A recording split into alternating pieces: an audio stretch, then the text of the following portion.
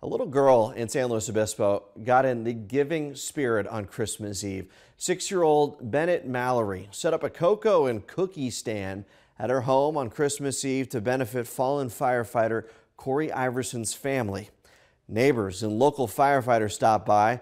So far, Bennett has raised over $1,000 and hopes to hand deliver that money to Iverson's family. This is getting a lot of buzz online. You've been following this story, Kelsey. What are you hearing? Right. So I talked to the mom of Bennett. Her name is Brianna, and she said that this is all Bennett's idea, 100%.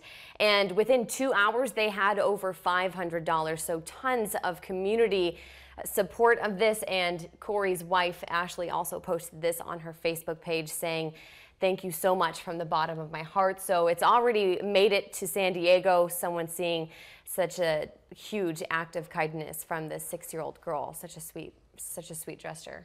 Pretty amazing. Yeah. Let's finish off with talking about weather and what we can expect for this upcoming week. A lot of people may be getting back to work tomorrow.